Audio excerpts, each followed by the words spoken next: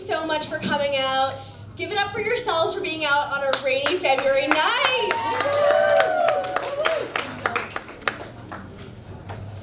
So first off, this is going to be an amazing event. We have a great lineup of comedians for you this evening. I want to start by thanking the venue, Gold Lion, for helping us make this event possible. So we raised over $1,000 for RVA Community Fridges.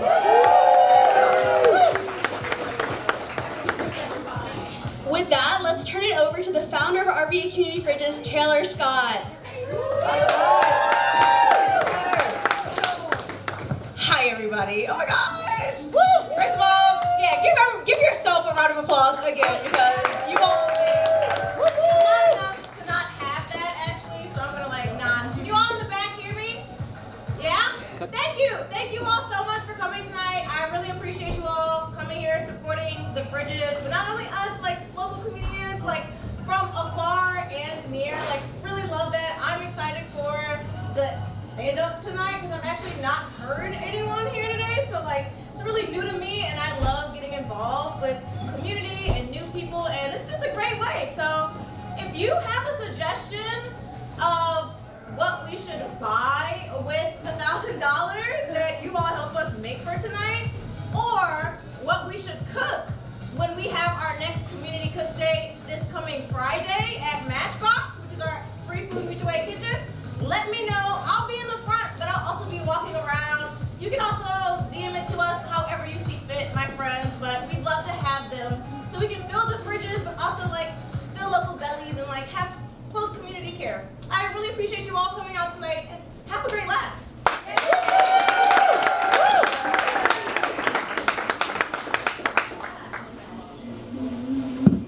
Keep it going for Taylor Scott.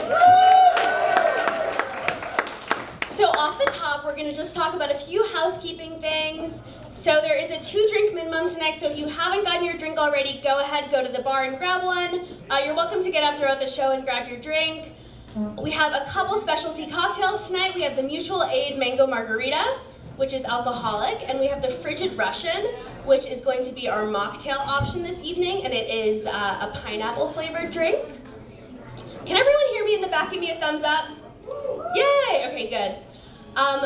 Another few things to note are we have some great bowls if you're looking to have dinner tonight. They have a butter chicken option, a tofu sag, and an aloo gobi.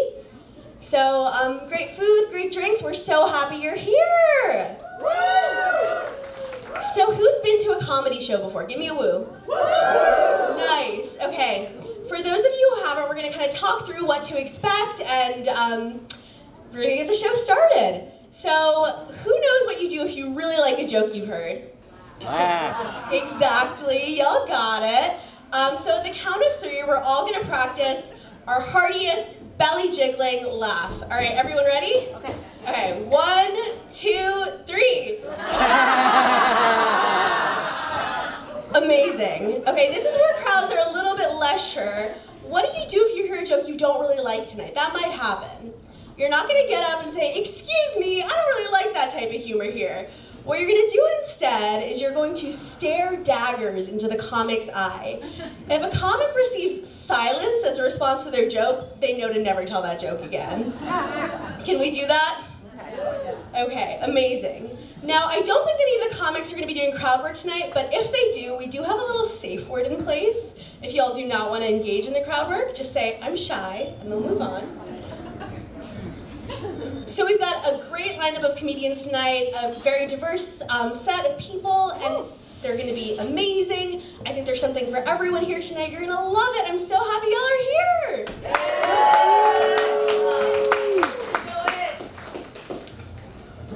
So I'm the first comedian of the night.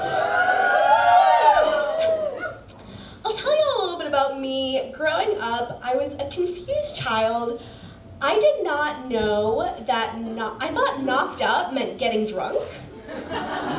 So at my 8th grade graduation, I told all my friends that the night before, me and my brother got knocked up. Embarrassing.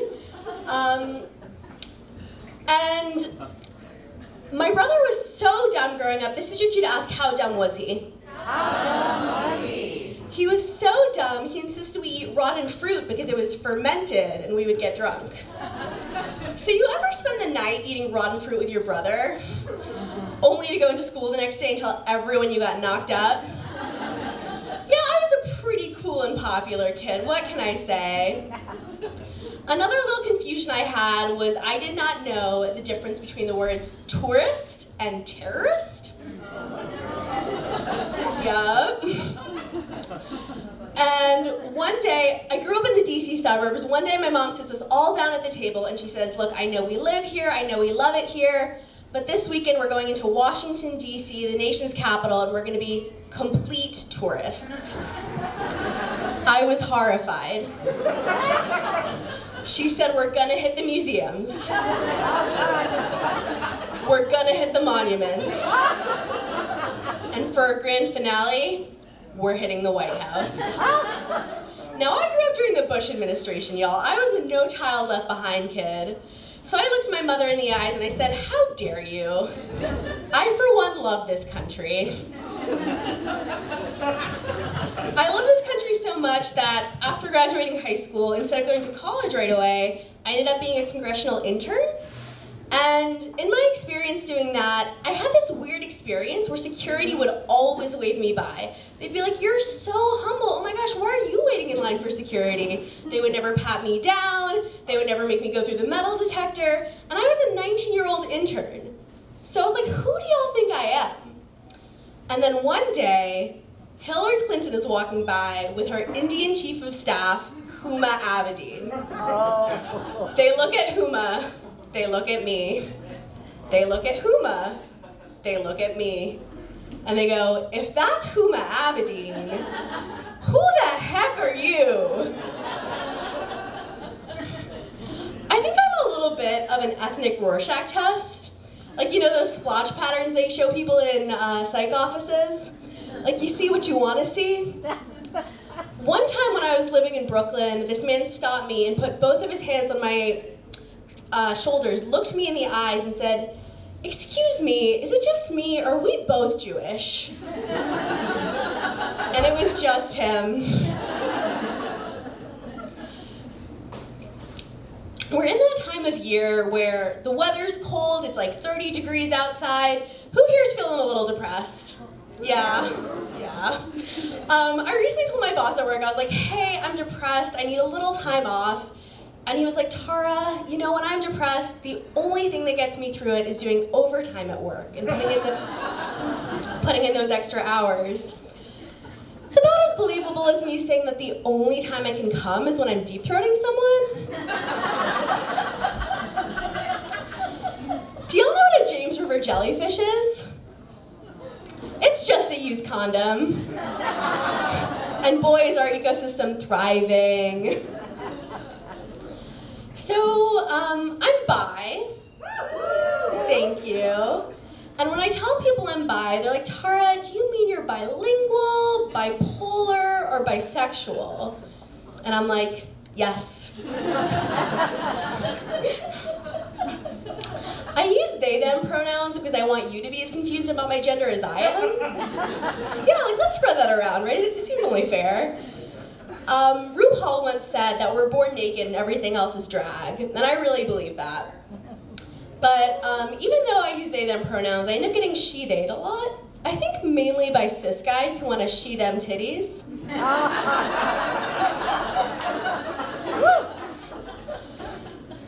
In 2020, as a non-binary person, I was on testosterone for about 6 months, and my doctors were like, okay, you know, you can start to expect to look like your closest male relative.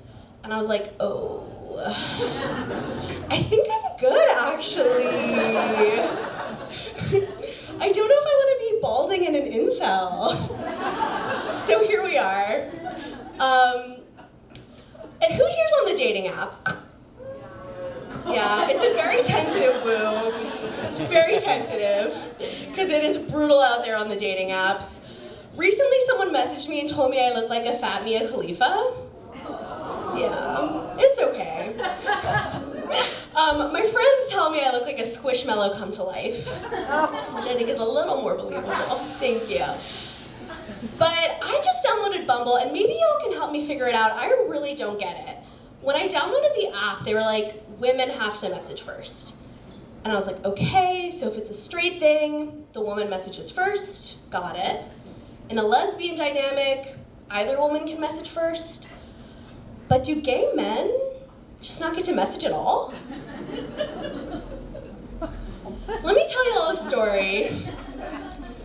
When I was in the first grade, my grandma took me to get a super short pixie cut. And when I walked into the first day of the first grade, the kid sitting across from me took one look at me, and he was like, with that haircut, you look like a lesbian. And I was like, what's a lesbian? He told me it's when two girls meet and fall in love and get married. And I was like, that could really work for me. So I proceed to start killing it with the ladies in the first grade, okay? I am absolutely flirting with everyone, having a great time. And a few months later, this kid comes up to me and he's like, look, it really backfired calling you a lesbian. I was just trying to make conversation because I have a huge crush on you and I wanted to impress you. Let me show you how much you mean to me. And then he takes a stapler and he staples his hand. So men, that's the bar now. Oh, you're interested in me?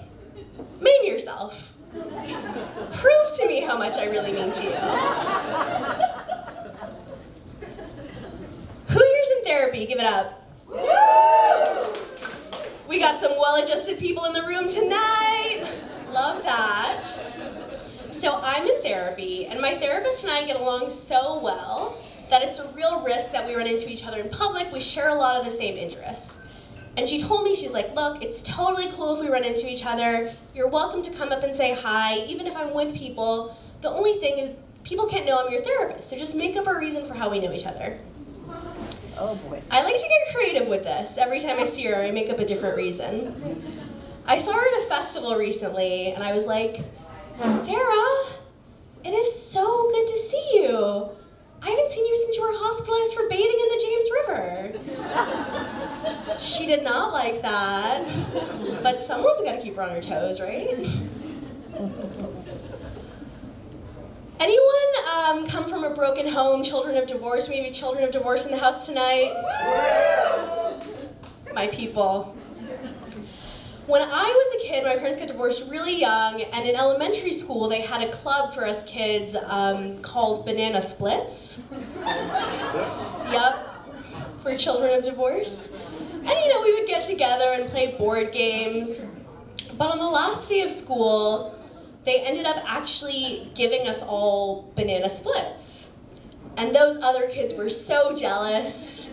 Because what's better when you're 8 years old? Having parents that love each other or ice cream with bananas? I will end on this one. This is a story called I'll Smoke With Anybody Once. Now this is not great life advice if you want to, continue to live another day. But it's got me into some interesting situations. One time in San Diego, a group of indigenous people brought me into their circle. We passed around a beautifully rolled joint, and they said, from one Indian to another, let's blaze. Beautiful moment I'll never forget. Now let me tell you another story. That makes me grateful that two white women are not narrating the tale of my demise on a true crime podcast. So when I was a bushy-tailed 22-year-old, I was working in Florida, and someone messages me on the work Slack, and they say, hey, you seem cool. Do you want to smoke weed and grab dinner after work? And I was like, yeah, Florida man. I'm no stranger danger. Why not? So he pulls his car around, and I open the passenger door. And I look inside, and there are bottles filled with yellow liquid. And I go, is that pee? And he looks at me, and he goes, I know, right? I get in the vehicle.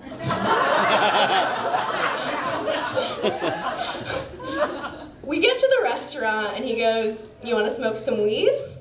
And I say, but of course. So he pulls out a Darth Vader-shaped bong, and I say, I can't help but notice in your glove compartment, was that a gun? And he looks at me and he goes, I know, right? I still went to dinner with this guy. I have no survival instinct, but I live to tell the tale, and I am so grateful to be here with y'all tonight. Thank you so much for coming out. We have a great show. I'm going to bring up our first comic of the evening. This person is very funny. She is 1/3 of the Hearst Girls, which is an improv group, and they also run a monthly-ish comedy show. She's very funny. She's performed up and down the East Coast. Let's give it up for Hendrix. Hello. Thank you. Thank you for having me. Give it up for Tara one more time. Yeah, and RVA Community Fridges, right? Clap it up for mutual aid, right? Very important. Yeah. Where are my irritable bowel babies at? Yeah, my IBS girlies, or as I like to call us, little bowel owls. Yeah. If you have a fucked up GI system, right? Like you're kind of surprised that other people in the world do not, right? Like I was filling out paperwork for a vaccine recently. We don't have to get into which one. It was for rabies, okay? I'm considered high risk, okay? But there was a question on this paperwork, okay? And it was like, have you had diarrhea in the last 7 days? And check boxes for yes or no. And I was like, whoa. There are people on this planet who are confidently checking no. And I have had diarrhea in the last 7 minutes. Okay. Check the waiting room. I'm having it right now. Okay. I used to live up in New York City. People have heard of it? Yeah, a few people. It's a cool place, right? If you want to check it out, no rush, but cool. Yeah, took public transportation, as you do, right? Like, tried to keep to myself, and I was on the subway one day, and this man was, like, muttering, and he was becoming increasingly agitated, and I was like, okay, don't look at him. Don't look at him. Do not look at him. And I looked at him, okay? And he was looking at me. And he pointed and said, yeah, I'm talking about you. You arts and crafts motherfucker. And I was like, okay, fair. Okay. I feel seen. I do get up to New York pretty frequently. I have a niece and nephew there. They also have parents. Who cares, right? Parents are not cute, all right? I love my niece and nephew. My nephew is 11 now, okay? And he has a cell phone, which, yeah, I feel like down here, like, that's not as typical, but he's walking himself to school every day, like a mile there, a mile back. A lot of protective apps on this cell phone. But he took the cell phone, okay? And he set up a 3-generation family group chat. Really cute, right? And he did this using the Signal app. Yeah, are people familiar? Maybe, a couple people, they don't want to admit it, okay. Yeah, if you're not familiar, it's just a free messaging app that's like encrypted end to end. And we're like, all right, what does he want to talk about? Okay. Should we be worried? On the day that Queen Elizabeth died, okay, my nephew was the first one to alert the group chat. Totally true story, okay? He did this by writing, in all caps, the Queen is dead. It is about time. Yeah. And my mother, his grandmother, okay, she wrote back, okay, I know that her family is responsible for some bad things. But I like to think of her as she was most recently. Just an older lady who loved animals. Okay. Hot take from my mom, right? My nephew did not miss a beat, okay? I wrote back, loving horses and corgis does not make up for generations of genocide and colonialism. And I responded, fire emoji. Fire emoji. Fire emoji. Because that is a fire take. And also the queen is in hell. Okay. Later that night, I DM'd my nephew, okay? Via the Signal app, let's keep it secure. Sent him some writings by an Italian Marxist. I said, hey, you may be interested in the concept of cultural hegemony. And my nephew wrote back, yo, I'm 11. I'll get him later, right? I'll wait till he gets his first minimum wage job, okay? Do people remember the first pandemic of the 21st century? Yes. Yes? Okay, maybe. Yeah, no, there's some really good answers out there, but I don't know. Let me take you back to September 2014, okay? When everybody with an iTunes account woke up to an unsolicited download of a U2 album. Yeah. And in his official apology, because this was very controversial, right? Like, people were rightfully upset. In his official apology on Facebook, Bono did say, oops, right? Oops. Yeah, and I haven't figured out how to finish this joke yet, and let me just be totally candid with that and open.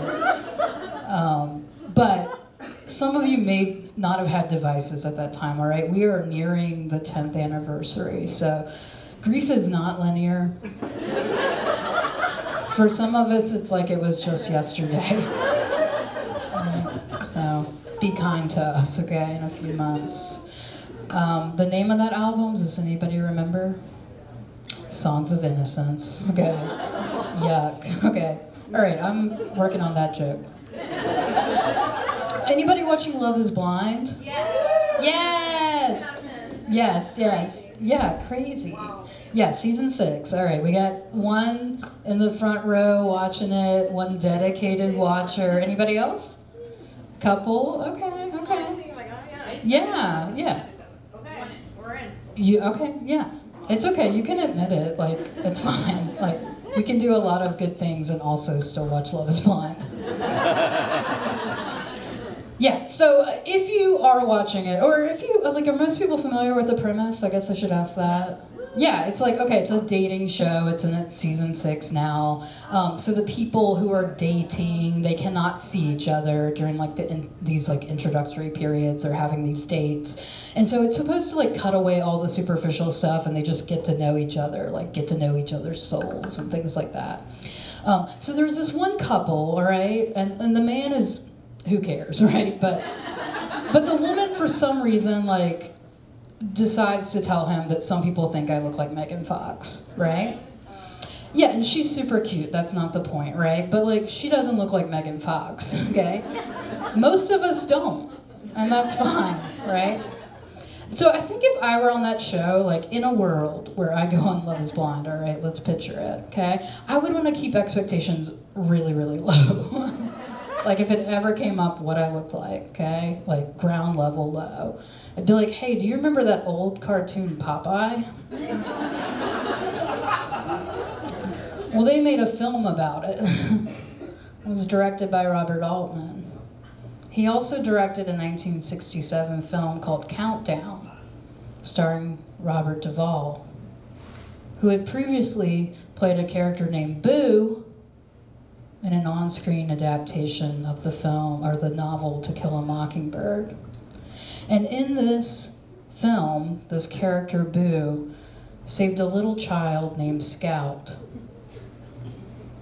who was dressed as a ham, and that's what I look like. Just so everybody knows. Okay. Bumper stickers are kind of sad, am I right? Yeah, bumper stickers are messages to strangers who have not consented to know anything about you. The ones I hate the most are the ones that rely on hypotheticals, like, if you can read this, you're too damn close. First off, watch your language. I am a child, okay? And I'm getting closer to your vehicle to read your special message to me. If it is dark out, I'm gonna turn on my high beams, okay? I do drive a lot. I drive for like work and stuff, and I always use Google Maps, okay? Because I like to be aware of my surroundings. And I love, really love, to confirm speed traps, right? Like it feels like a civic duty. Because if you see something, say something. And I see a police state. Okay. All right, yeah, it's true. It's you don't have to laugh. All right, I'll go out on this. It was going well, and then it took a turn. All right, I think the first time you give a man a blowjob, if you feel like doing that, you should make this noise. Ruff, ruff, ruff, ruff, ruff, ruff, ruff, ruff.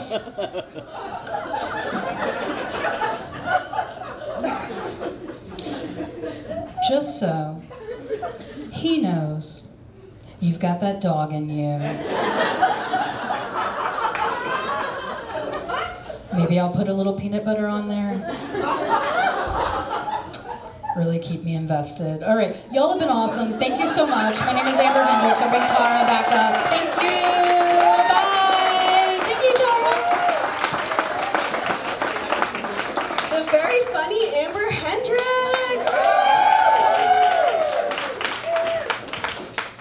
I forgot to mention this when I first got up here, so we'll say I mentioned it then, but I'm mentioning it now. Y'all won't tell, right? So guys, I want you all to follow, if you don't already, Comedy RVA on Instagram. It'll keep you in touch with all the mics and all the shows that are happening in Richmond. If you don't already, which I'm sure all of you do, follow RVA Community Fridges, follow Gold Lion, and follow all the amazing comedians that have come up tonight. We have a great lineup. And I also want to thank Silver Persinger for filming today's show, volunteering his time. Give a huge round of applause for him.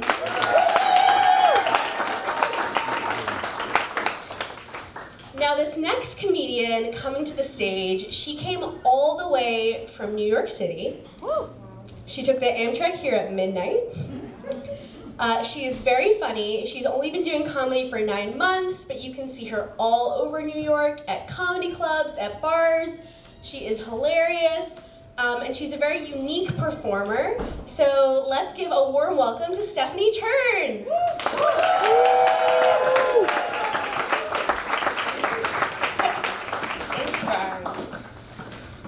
Now, I got invited to 2 big fancy weddings recently. Anybody here get invited to any big fancy weddings? Okay, just me. Now, the concept of a big fancy wedding is so bizarre to me. Because when you go to a big fancy wedding, it's a reminder of 3 things. It's a reminder of our lame asses, of how broke we are, and how sad and lonely we are. When you go to a big fancy wedding, you're not going there for the bride and the groom. Fuck them. They are happy. We are not.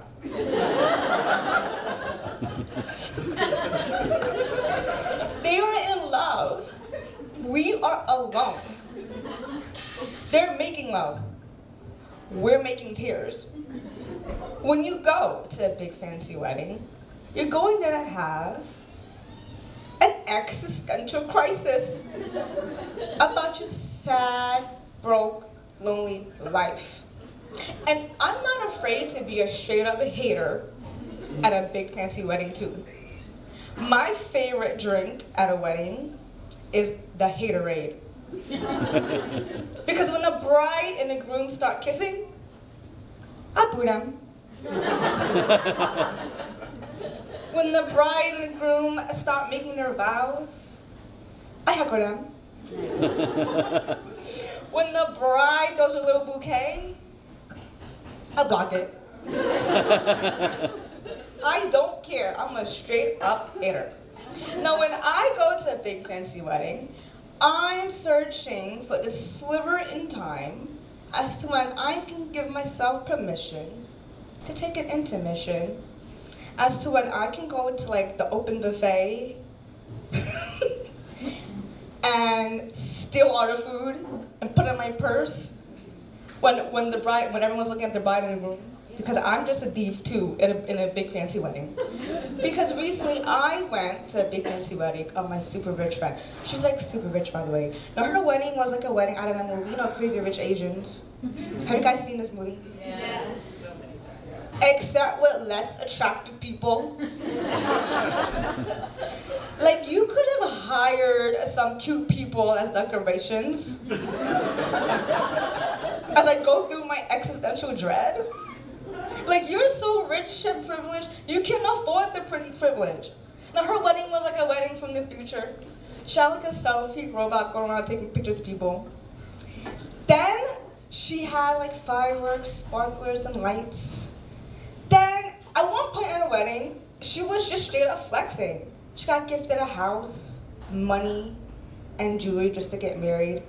At one point, she was wearing jewelry that cost more than country GDP.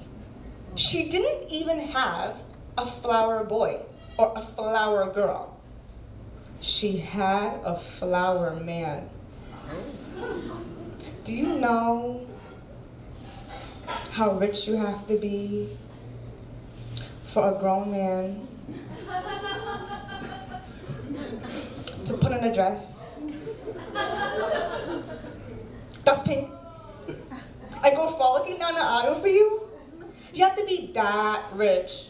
Now, when it was time for my friend and her husband to do a little dancey with each other, I was looking at my friend, right? I was looking at my friend, and I'm like, girl, I should be happy for her, but I'm not, because I'm jealous and I'm bitter.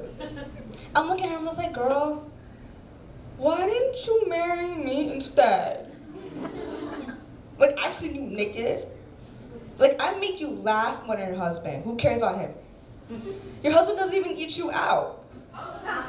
But me, girl, if you're with me, I will show you a good time. Because I love to eat the rich. Hey, money, money, money! Like, I know you taste like caviar. I know if I drink it, you taste like Moet champagne.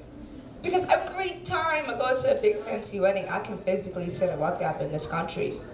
How is it that me and my friend were so close, but yet there's such a gap between us? How is it that she shops at Hermes and I still shop at Gap? Only when there's a sale section on top of a clearance. It's the disconnect that makes me really upset. All I'm saying is that each plate of food at her wedding cost $200. And as I was eating my food, I was like, goddamn, goddamn. The rich taste so goddamn delicious.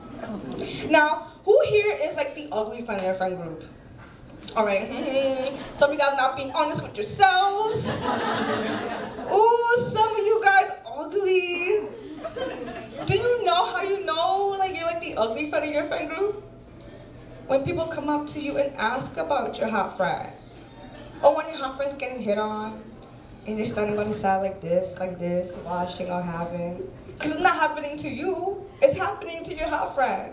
Or when you go to like a bar or a restaurant, and they suddenly give you things for free, it's not you, it's your hot friend.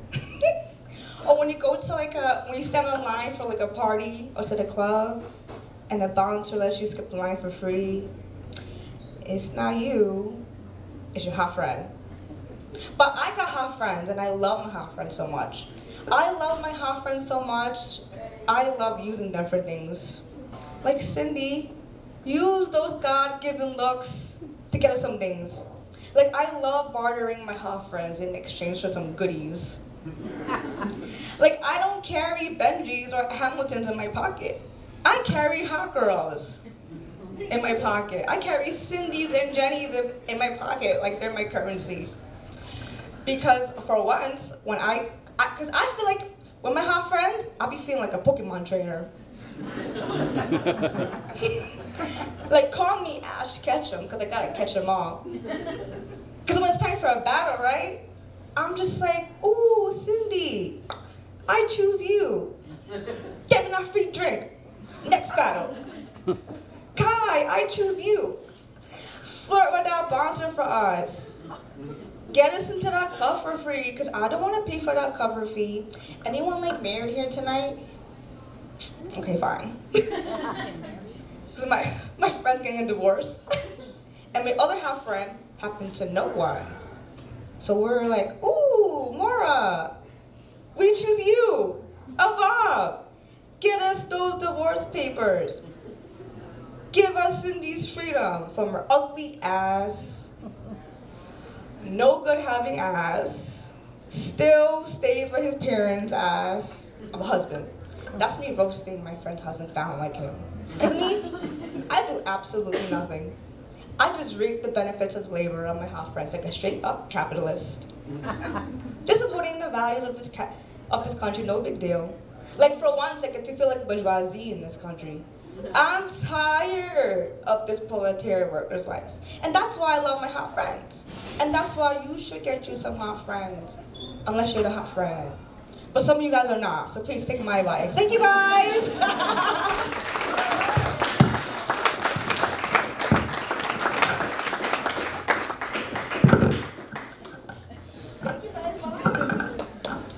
Stephanie Cherng, everyone! She has some very hot friends. I like to think I'm one of them. What do you think? Thank you, thank you, thank you. Okay, so this next comedian coming to the stage, he is very funny. He is a longtime friend of mine. He is the reason all these chairs are here tonight. It would have not been possible without him. He runs an amazing show at Art and Barrel Room. It is a monthly mic.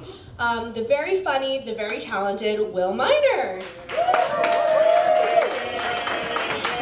Keep it going for time, everybody, come on! They let me carry heavy things, and then they say get on the stage and tell some yucks, come on. Get your ass up there and keep going for Stephanie, everybody, come on, all the way from New York City. They love their hot friends and they eat pussy at the marriage! I pay attention, I was listening, I'm supportive. Hell yeah. Well, I guess a little bit about me. I'm an Aquarius. Any other Aquarius out there? Ouch. Holy hellbenders, I'm alone. Oh my. Well, that's okay. I saw one person raise your hand back there. That's okay. That matches up with an Aquarius. See if you agree with this. I actually Googled the resume for that job. You can Google the qualifications. I Googled it and I found out that apparently Aquarius, see if you agree with this. Aquarius are very moody, very self-reliant, and we have trouble looking people in the eye. Would you say that's true? I don't know about you, friend. I read that description and I was like, holy shit. I'm not an Aquarius, I'm autistic. This whole time. Wow, sky's a little bit bluer. Sky is just a little bit bluer. Any mental disorders out there? We got any mental disorders? Hell yeah. Righteous, where are my depressed people at? Let's hear for the depression. Where's my anxiety, people? Come on, anxiety. Where's the bipolar? I'm feeling the Holy Spirit tonight.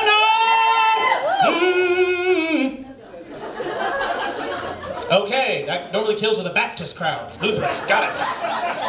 I feel you. Methodists, right on. I love opening my shows with that bit, though. I like seeing how people react. The depressed people are always like, I guess. Anxious people are like, yeah, maybe. Bipolar people are like, yeah, I can go either way. You know, I was talking to a friend of mine, and they were expressing to me, Will, I have seasonal depression. Anybody hear of seasonal depression?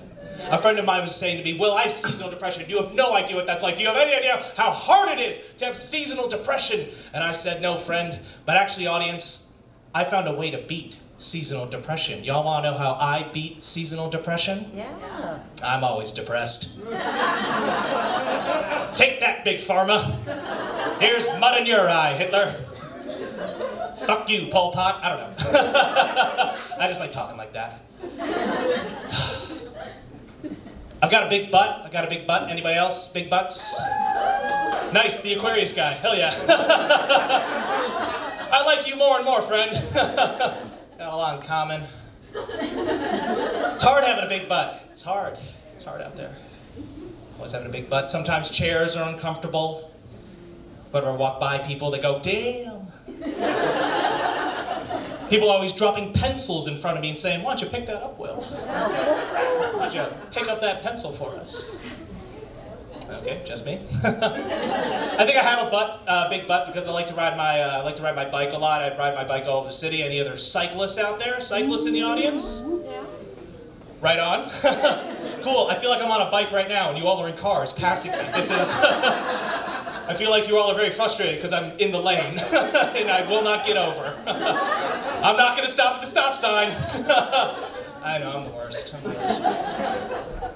was talking to a friend of mine, I was saying I like to bike to all my shows, and they were like, Will, if you had to get hit by a car, Will, if you were gonna get hit by a car, what kind of car would you want to get hit by? And I was like, an ambulance. You shake your head no? What? That's the perfect scenario, can you imagine it? They hit me, they get out of the car, they're like, holy shit, we didn't have to call. There you are. I just like, I like to help, the ambulance people. I also like to, it's a very, there, we're back. Very professional. I like to bike to all the, like I said, I like to bike to all my gigs, a lot of bars and breweries, very bikeable city. Although I do gotta warn you, Richmond, you gotta be careful. I notice you always get the same look, whether you're biking to a bar or whether you're biking away from a bar. People just look at you and they're just like, wow, that guy definitely has a DUI. Like that's not cardio, that's court ordered. Someone had to tell that gentleman to do that. Oh boy. Gosh, how do I segue this one? Oh boy, how do I segue this one? Hamas. I thought it was pronounced hummus. I know, I'm the worst. I'm so full of, I know, well, stop talking about that thing that's on the TV, the news, and the Twitter, and everything. I don't know, I'm kind of a weirdo, though. I'm one of those weirdos. I think people can get along. I think most people can get along. I generally think most people get along. Like, one of my best friends, no joke, one of my best friends, Palestinian, he was like, Will, I want to take you to mosque. I want you to come to a mosque with me. Be a good time. So I went to mosque audience, and before I go any further, are there any Christians in the audience? Any Catholics? Any Protestants? Okay, holy shit. Oh my gosh. Mosque was just like a Catholic mass. It was just like a huge game of Simon Says. It was awesome. Like when you get into the big service room, like everybody gets shoulder to shoulder, the imam gets up on stage and he's like, Allah says everybody kneel, and then everybody would kneel, and then he says, Allah says everybody stand up, so everybody would stand up, and then he pauses and he goes, everybody kneel, and then one guy would kneel and he'd be like, I didn't say Allah said. Oh, God is great, God is good. But in Muslim. Also, fellas, they make all the chicks sit in the back. Hey-o. I didn't ask them to do that. I just went. Like, I didn't mean like in the church. I was like, get all these women in the back. I gotta pray. All right, religious crowd. Right on. Well, thank you all for putting up with me. Let's get Tara back up here. Thank you all so much.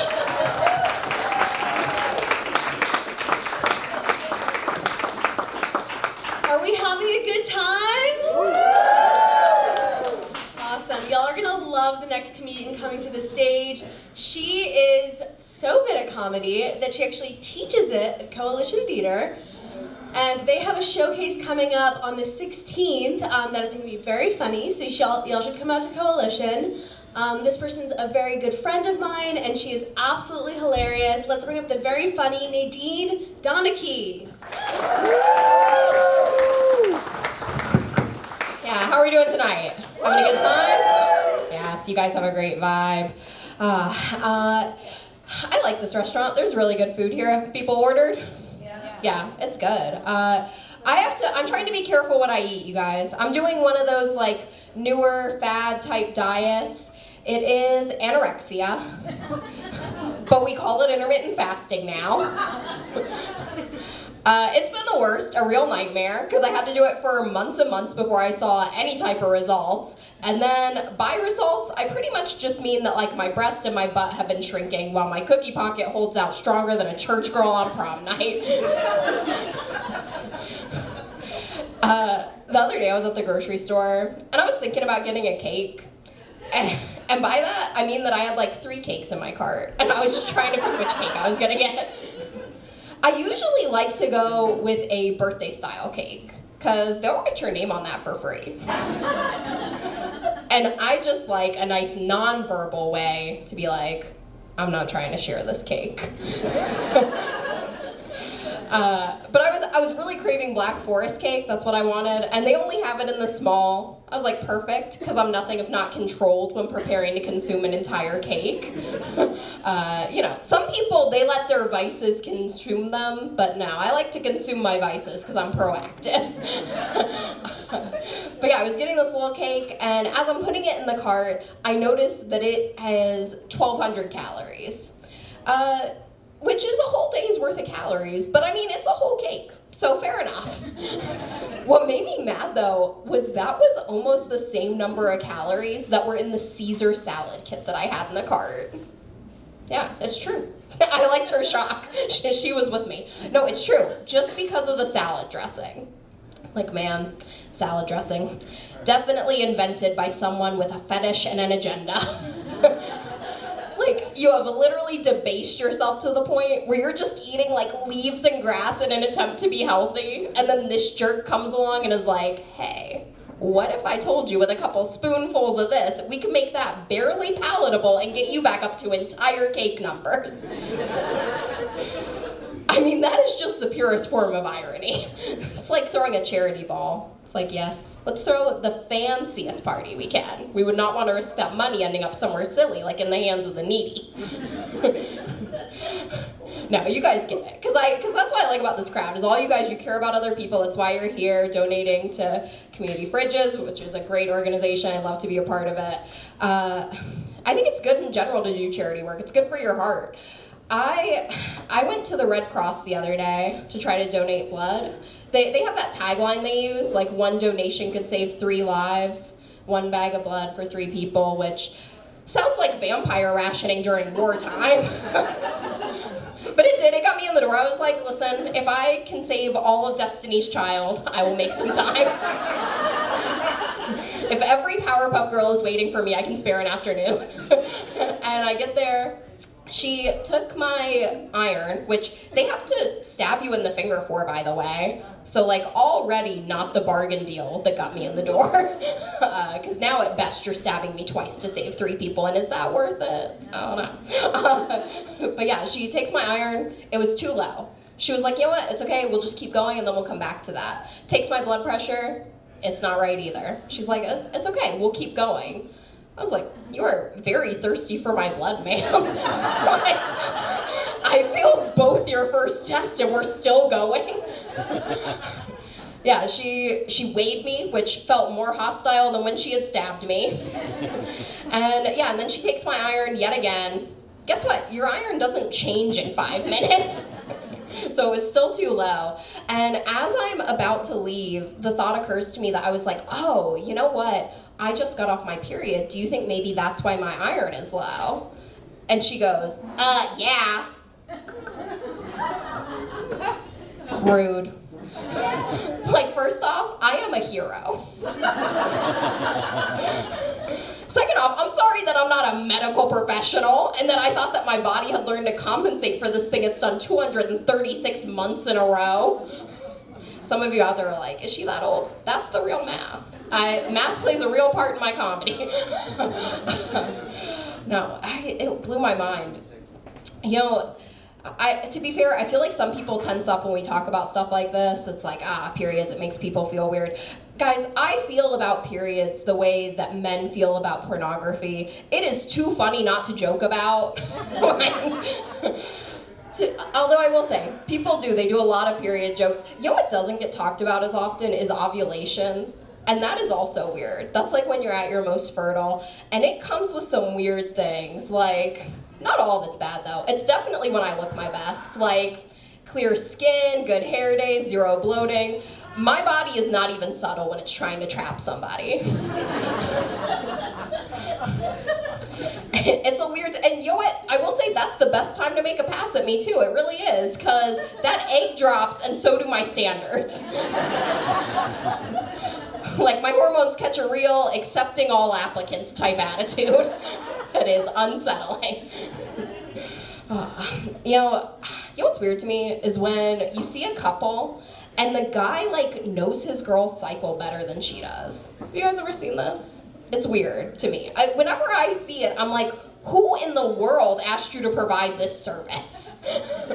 Some women, they like it though, because the guy will like buy them chocolates and things like that. But I buy my own chocolate, because I'm a strong, independent woman, and nobody loves me. No, I'm not very good at dating in general. My longest relationship, the guy who I dated for the longest, was a Cancer. That was like his sun sign, Cancer. Is it rude if I call myself a Cancer survivor? No, we dated for a while. When we hit our 2-year mark of dating, he tried to give me a promise ring. You guys, he was 35. Like, you have missed the promise ring window, buddy. The last acceptable age to give someone a promise ring is like 18, and that is if you are Mormon and going on a mission. He did. I was like, you know, I'm not really in a very promising kind of mood right now. I will take that ring though if you want. And I did. I got it sized for my middle finger. This is it. Some of you out there are probably like, Nadine, that's so rude. You know what else is rude? Asking a full-grown woman you've been dating for 2 years if she wants to get pretend engaged.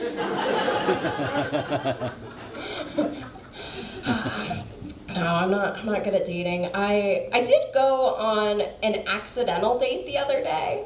It's like a date, but where only one person knew it was about to happen. I was hanging out with a comedian in between shows, and we went out to get food, and I knew that everything had changed because he paid for my pizza.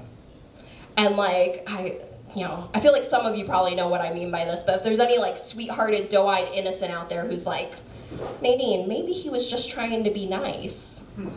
Men are not nice. Sorry if I'm breaking any hearts. No, but he did. He paid for my pizza, and then he was just saying like the wildest stuff. He was telling me about his new job. He'd just gotten a promotion. He was excited about that, but he was like, yeah, I love this job. It's my favorite. I've been fired from every other job I've had. And I made some type of face. I mean, I'm sure it was a muted version, because like he was right there. But you know, and he goes, no, not for like being mean, just for being lazy. And then this man goes, is that a red flag? Oh my gosh, no. Men do, they say the darndest things. Like, I had a guy the other day who I hadn't even known 24 hours say to me, Nadine, you must get sent dick pics. No. This is the face of a narc if ever you saw one.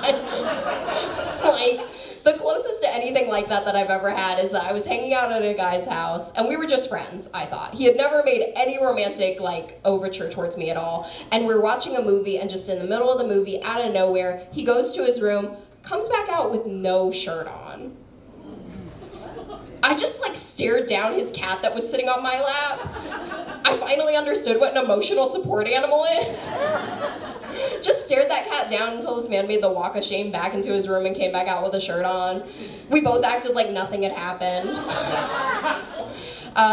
And yeah, some of you out there are probably like, okay, but like, how'd he look? Definitely like he should have been trying to win me over with his personality. But when I do date now, I try to date guys who aren't very emotional. I just feel like it means more when you eventually bring them to tears. And if anyone's like, come on, so much work to get these men into actual tears. If you do what you love, you'll never work a day in your life. All right, thanks, you guys.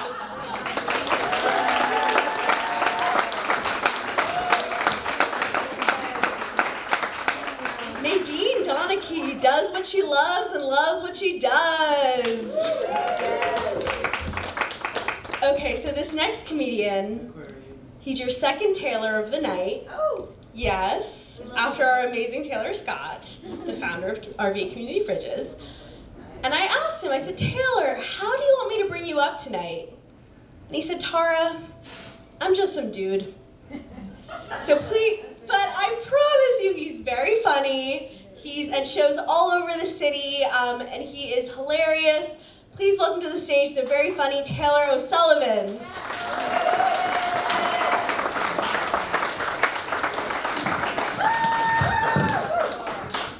It is finicky. Holy shit. How are y'all doing? This is awesome. You guys are so hot. You guys are so sexy. I was in Williamsburg yesterday.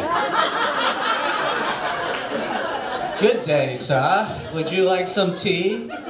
Here it's like, yo, and I'm like, should we go back to my place? This is awesome. I do drive a lot. I drive a lot for work, and have y'all noticed that like city billboards are built different than country billboards? Like city billboards are like, we're fighting cancer. And then country billboards are like, where are you going? Heaven or hell? And I'm like, I'm going to my friend Mike's house to kill him. Stab him to death. But this is fun. Do you guys know those one wheels? Have you seen those around Richmond? They're like a skateboard, but they have one wheel. They're aptly named, as you can tell. My friend has one, and we were at a party last weekend, and he was walking around like with it, and he was trying to hit on these girls in a group, and he was like, I love my one wheel. I don't know if I'll ever go back to driving four wheels. And I was like, Patrick, the courts decided a year ago that you no longer allowed to drive four wheels. You have a DUI. You guys probably can't tell, but I'm trying to grow a mustache. I said, thank you, Taylor. T-Squad, that's what I say. I'm trying to grow a mustache, and it's not really going great. Like, my coworker, Daryl, the other day, Daryl was like, Taylor, how long have you been growing that mustache? And I was like, 3 weeks. And Daryl was like, I could grow a better mustache than you in 3 days. Which is mean, but even meaner, because Daryl is a 65-year-old lady. But at the office, people do say that stuff to me. Like, I was talking to 2 coworkers, my boss, Georgia, and my coworker, Lauren. And Georgia was like, Taylor, your mustache makes you look distinguished. It makes you look like you are 5 years older. And then Lauren was like, Taylor, your mustache makes you look like you keep 5-year-olds in your basement. Which is mean, but also kind of nice. To think that she thinks I have enough money to afford a house with a basement? It's amazing. That's the American dream. This is fun. This is really cool. I really hate cliches. Like my boss the other day, she was like, Taylor, here's a project. Just give it your college try. I hate that phrase, give it your college try. Because my college try was smoking weed for 3 years and then disappointing my dad. So yeah, I'm giving my college try. In a couple of weeks I'll be fired.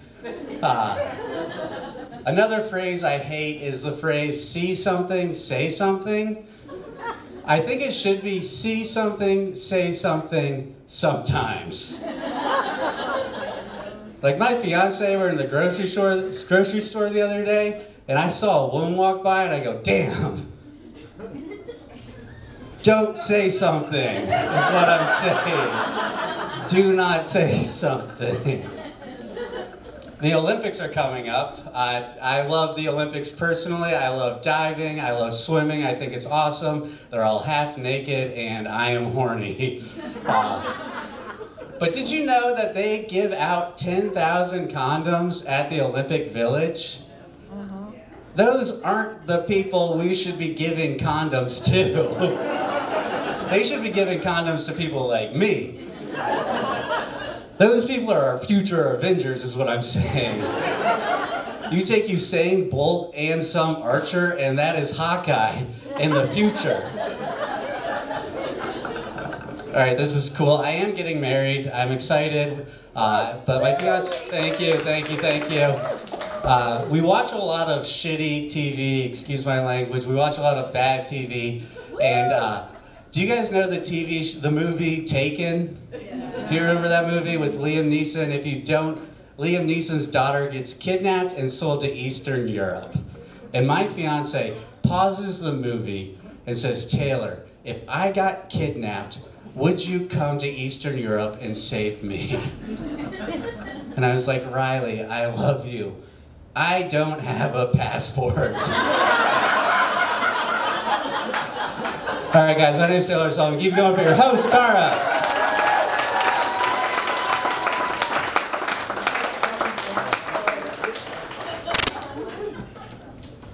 The very funny Taylor O'Sullivan. He turned off the mic, but that's okay. So we're down to our final two comedians of the night. But feel free to stick around, grab another drink, grab a bowl. We're having a great time. This next comedian coming to the stage, she is hilarious. She runs a great show at Jack Brown's called Cowbell Comedy that happens once a month. She's a good friend of mine, the very funny Emilie Erbland. Thank you, everybody. Thank you. So, a group of beautiful Russian models is lounging around in a mansion in Death Valley, California. Stay with me here. They notice that the thermostat is ticking up. It's getting hot inside this mansion, right? Luckily for them, an air conditioning salesman is walking down the street. He knocks on their door. Would you like to buy an air conditioning unit? The beautiful Russian model who opens the door says, no, we do only fans. Thank you everybody. I just turned 26 last week. Yeah, which means I've now received all the health care I'll ever receive. So I'm really focusing on how to make myself better without the help of a doctor. The best way I found to do that was I actually quit smoking. Yeah, thank you, for real. And I quit cold turkey too. Yeah, and one of my best friends was like, Emily, you shouldn't quit cold turkey. And honestly, on day 3, I started to agree with them because not only did I crave nicotine, but I couldn't take the edge off with my favorite lunch meat from the fridge. Cold turkey, everybody. Now that I'm 26, I started getting these ads on Instagram. Maybe you have gotten them too. They say, you should become an egg donor. And I'm like, what about me looks like I raise hens, okay? And have enough to spare, like I would donate them, okay? In today's economy, no, for real, they want my human eggs. They want my human eggs, which really surprises me, right? Because if the Instagram algorithm knows that I'm #1, a human who has eggs, and #2, that those eggs are harvestable, then the Instagram algorithm also must know that 1/3 of my Google searches result in the words "help is available." Right? Like, I don't think my eggs should be donated. I think that Goodwill would reject my eggs. The Salvation Army would reject my eggs. Everybody, I moved to Richmond in 2016. To pursue a college degree at the University of Richmond. That's right. I majored in entitlement. Thank you. Thank you. I very quickly learned after I graduated that one of the highest compliments I could receive is, "Oh my God, you don't look like you went there." Thank you. Thank you very, very much. Thank you very much. It's hard to be a Lydia Dietz in a room full of Heathers. It's very freeing to become a Lydia Dietz in a city full of Lydia Dietzes, am I right? You know, like, I drive a silver Subaru. I used to live in the Fan. There's one time I, like, nicked the back of my neighbor's car. They had a camera. They said a silver Subaru hit my car.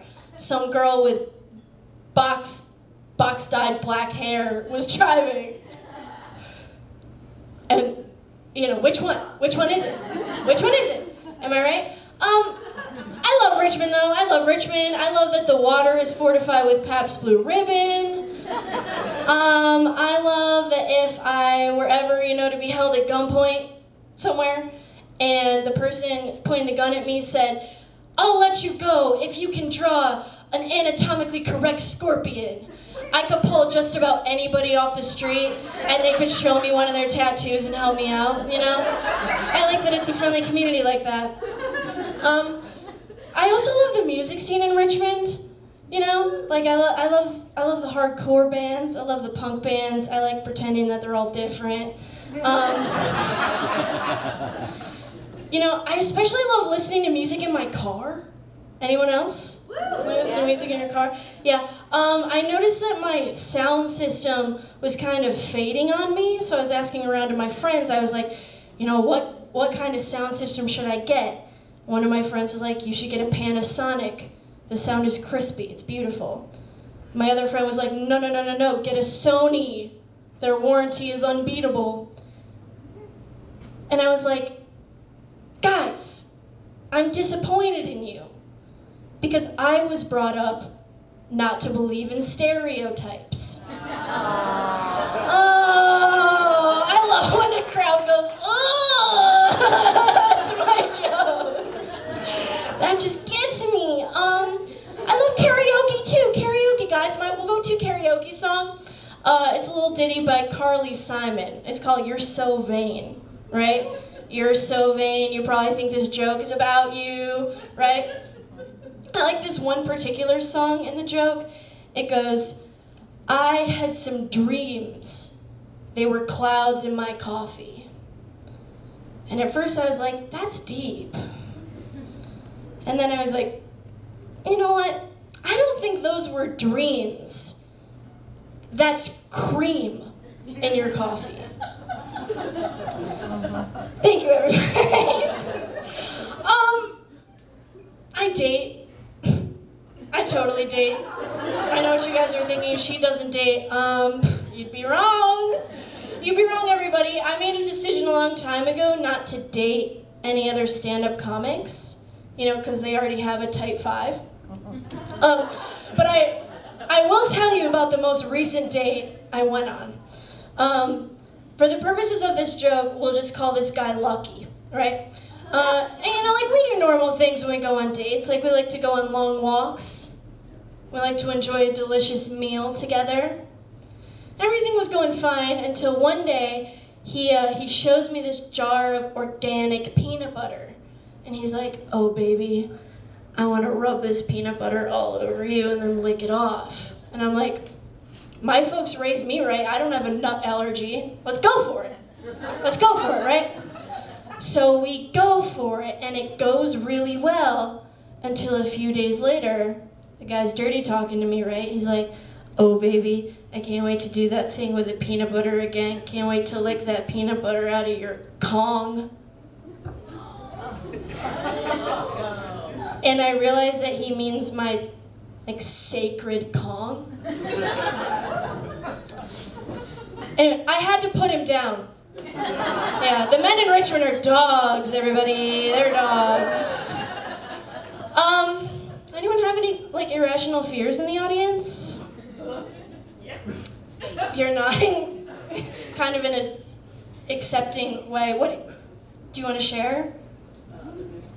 There's too many. Okay, does anyone just have one irrational fear in the audience? Yeah? Sharks? Do you spend much time in shark-infested waters? Never. Okay, so you can like kind of rule it out, right? Exactly. Right? That's why it's irrational. Exactly. My fear's kind of tough because I'm afraid of getting shots, right? Anyone else? It's just like a part of life. It scares me because it's become really difficult to carry all of those tiny glasses from the bar back to my friends at the table. You know what I mean? Yeah.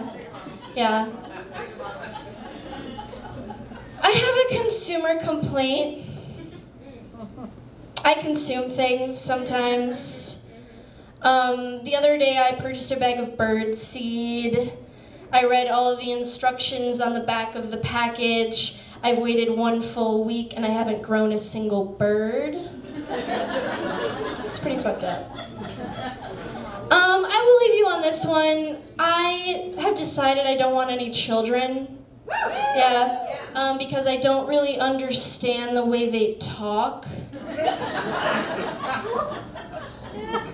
For example, I have a 16-year-old cousin, and she has, her own vocabulary that I don't really understand, right?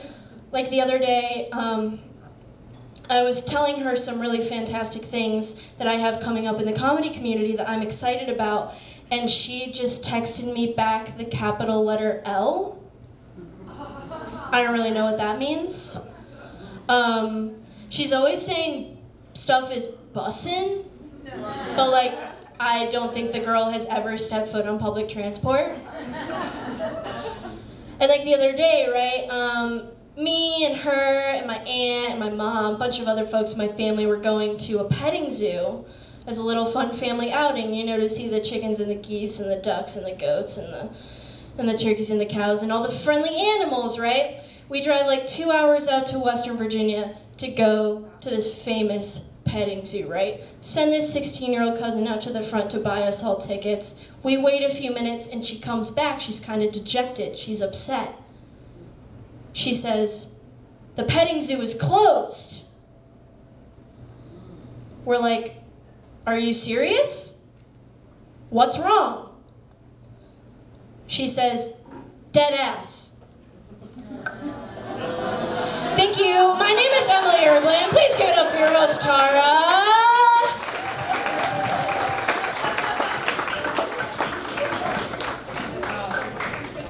Emilie Erbland, everyone. Now we are down to your final comedian of the evening. How are we feeling, everyone? So this person, he is hilarious.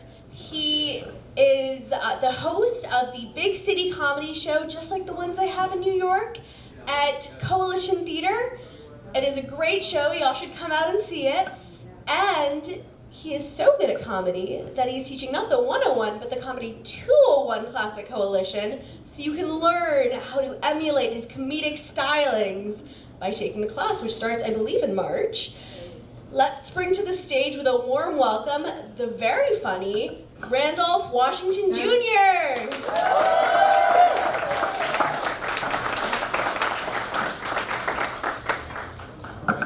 Let's keep it going for Tara.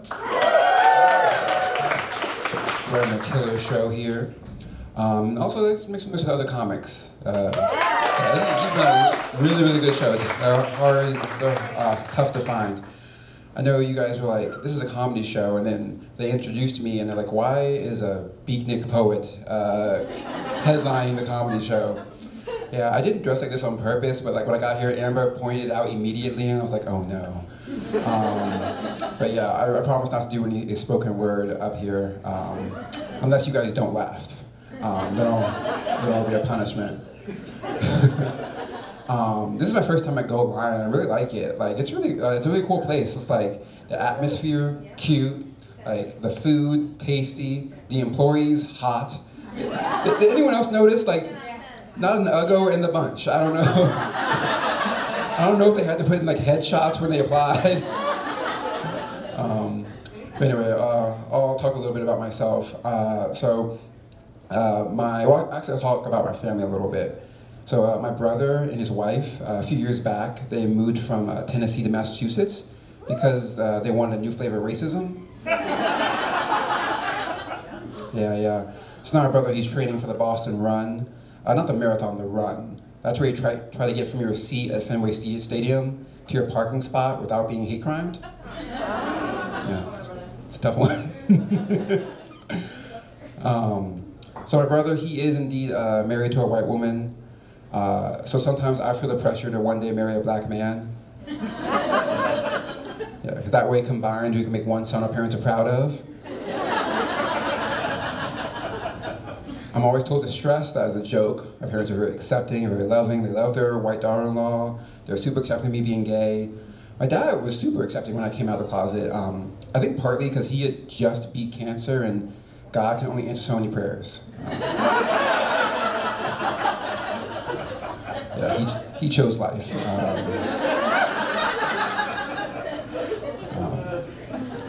When I came out, my mom, she wasn't too surprised, and like last Christmas, I actually asked her, like, hey, like, why weren't you surprised when I came out of the closet? And she said, well, do you remember in 4th grade when a bunch of your female friends for the talent show decided to dance to a Spice Girls song? And you choreographed it?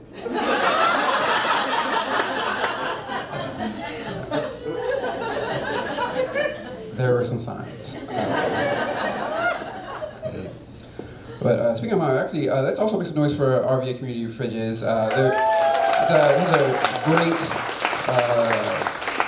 organization. It reminds me a lot of my mom, because like at my home church in Chalottesville, we have like a food bank. My mom was in charge of running it for like many, many years. And I remember her talking about how like the food bank wasn't just for like the people in poverty and just for the homeless, even though it was for them too. It's also for anyone, because like anyone can have a bad week, anyone can one short, you know, you gotta choose between paying the bills or buying groceries, and places like the community fridges and food banks help out with that. I don't have a joke for that, I just think it's really nice that you guys do that kind of work. So, okay.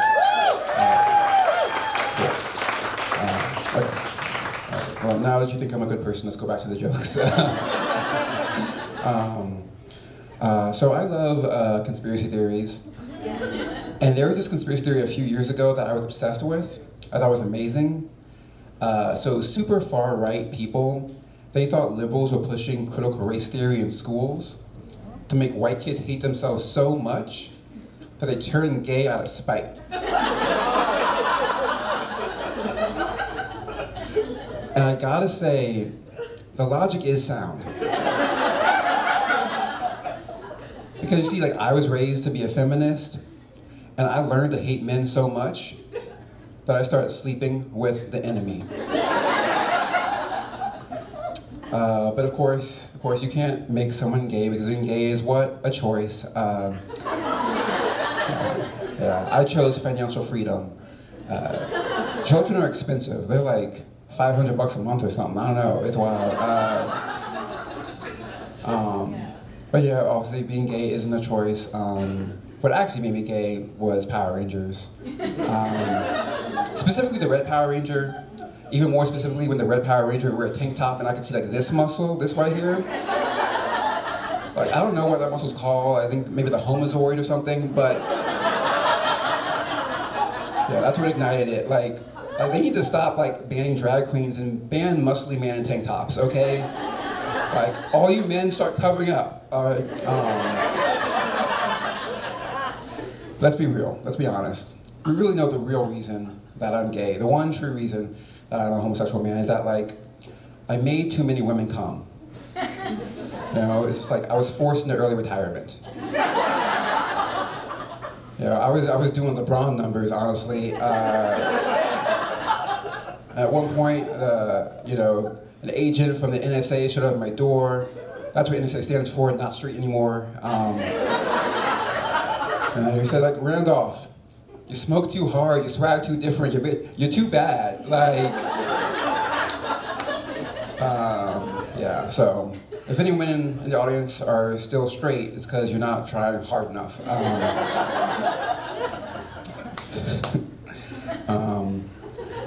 I mentioned Power Rangers earlier, and I'm going to bring it right back. Some of you might not know this, unless you have kids. Power Rangers is still on the air. they're still making that show. And I watched one of the most recent seasons, and I was shocked because like when I was a kid, the villain was like a witch from outer space who wanted to conquer the Earth, or a robot from outer space who wanted to conquer the Earth, or a ninja from outer space who wanted to conquer the Earth. Because they really wanted us to hate aliens for some reason. It's like the governor of Texas made Power Rangers, I don't know. But the villain for this most recent season, and I am not joking, is a weapons manufacturer who wanted to start a war so they could sell the weapons to all sides. Right? Like when we were kids, we learned about like teamwork and friendship. These kids are learning about warmongering. And even better yet, the villain, her name is, and yes, her, girl boss, her name is Bajilia Nair. And I love that like they're teaching kids to hate the rich. Can't be mad at that. Like Power Rangers is gonna churn out a whole generation of gay communists. I'm here for it. All right, I'll pivot a little bit. Anyone here a Taylor Swift fan? Make some noise, make some noise. Anyone here a Taylor Swift hater? Okay. I gotta say, I used to be amongst you. I used to be a hater until I realized like how important her work was, you know? And by her work, I don't mean her music. And I don't mean her acting, obviously. What I mean, of course, is her charity work. And that charity work is, of course, keeping white women occupied. Because, like, they are a very powerful force. And I truly believe, if it wasn't for Taylor Swift, there would have been 3 times as many white women at January 6th. And the country would have fallen. So yeah, I don't really think of her as a pop star, I think of her as a patriot. And I really feel like if you ever meet Taylor Swift, don't ask for a photograph, don't ask for an autograph, just salute. Anyone here ever heard of Catholicism?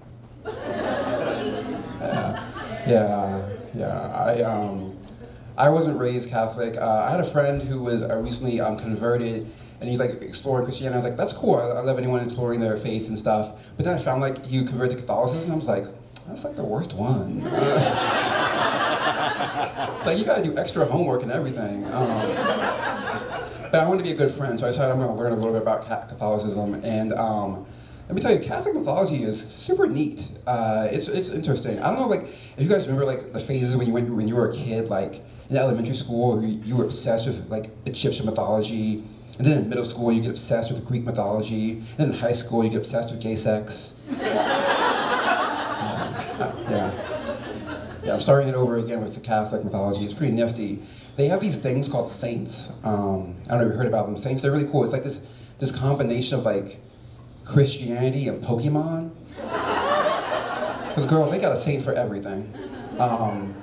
And I like a lot of times the saints, the way they're portrayed in art is how they died, which is like a little rude, honestly. Like St. Lucy, her eyes were plucked out, so she's shown walking around with like her eyes on a tray. Like she's like a server at a casino, just like drinks, cigarettes, eyeballs. And then St. Stephen, he was stoned to death, right? And so he's shown just like with stones sitting on his head. And if I was St. Stephen, I'd be so mad. Like, I'd be like, you know what, I'm switching to a different religion, thank you very much. And then the one thing is that like sometimes how they die is ties to like what they be the saint of. So St. Lucy, eyes plucked out, she's a patron saint of the blind. Okay, that makes sense. But then St. Stephen, he was stoned to death, right? And they made him the patron saint of stonemasons. Right? Stonemasons? That is so rude. Okay, like that's like making like, I don't know, the patron saint of air travel, Buddy Holly. Yeah. For those of you who laughed, thank you for being born before 2000. I told that joke at a college show, and no one knew what was going on. One of my favorite saints is Saint Bartholomew. he was skinned alive. And in the artwork, he's shown as like a being of muscle, and he's wearing his own skin as a shawl, because he was kind of like Catholic's first fashion girly. But then, like, let's just guess. What do you think, shout it out, what do you think they made him the patron saint of? Butchers? Right, butchers, yes! They made him the patron saint of butchers. That is rude. I feel like, that's like if I got, like, I don't know, lynched, right? And then you made me the patron saint of neckties. All right, I'm gonna go out on this. Anyone here ever have sex with a white person? Yeah, it's an increasingly popular hobby. Yeah, I've done it once or twice, and it's fun because some of you might not know this, but throughout the year, white people change color. They have different shades. Yeah, they're like ferrets in that way. And I remember one time I was hooking up with a white guy, and I started laughing, which you shouldn't do. And he goes, "What's wrong?" And I said, like, "Oh, there's nothing wrong. It's just like when I look down, it looks like I'm balls deep in Neapolitan ice cream." Yeah, that's my dumbest joke, and I love it. Thank you guys. It's been a great audience. Like Tara said, the next show of the Big City Comedy Show is at March 2nd, and if you're interested in taking stand-up 101 or 201, you can check it out at rvacomedy.com. You've been a great audience. Have a great night. Give it up for your host.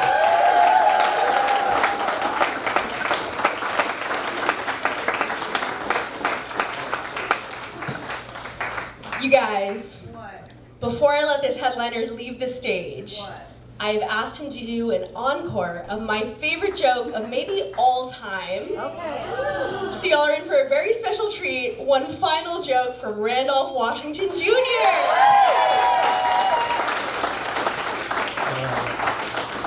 It was funny because this is not the first time this joke has been requested by someone. I guess it's a hit. Okay. Has anyone here ever heard the term super gay before? It was used online for like a few years. And right, you said, Rue, it sounds awesome, right? Like it sounds like someone who gets super strength from sniffing poppers. But like, unfortunately, it's terrible. The term super gay was a term that cis gay, usually men, would use to refer to themselves because they had never dated or had sex with a trans person. Yeah, and they were like proud of this. It's like, wow, you're so gay, you keep back around to being a bigot.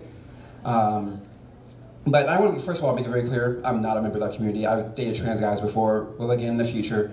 I do remember like the first time I hooked up with a trans guy, I didn't do a great job. I wasn't familiar with the equipment, but Washingtons are not quitters, okay? So first step, I went to Reddit for advice. That was the wrong place to go. But then I befriended the USA women's soccer team. They had a lot of great tips. Yeah, so like the next time we hooked up, he received a noise complaint. So I'm very proud of that.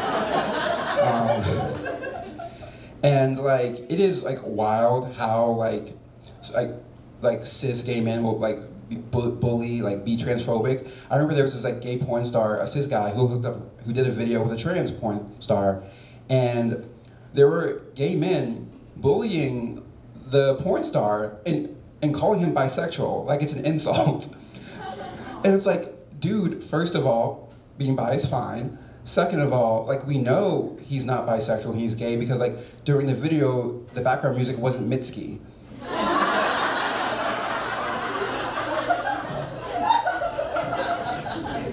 I love it when there's enough queers in their audience for that joke to work. But most of all, I feel it's annoying because like I feel like they're using the term super gay incorrectly, right? Because like a little bit about me. On 3 separate occasions, I was attracted to someone who at the time I thought was a woman. So it's like, cool, I'm in my bisexual era. And then all 3 of these people later came out as trans men. So it turns out I'm not bisexual, I'm just psychic. And I really truly feel like if anyone should be called super gay, it's the man who's so gay, he can see the future. All right, then you guys.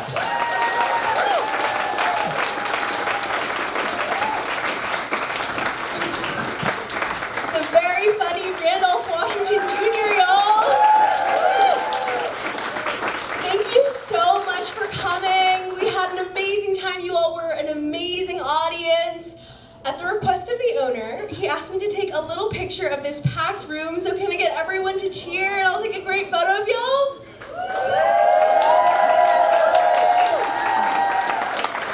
Amazing, some beautiful, beautiful faces.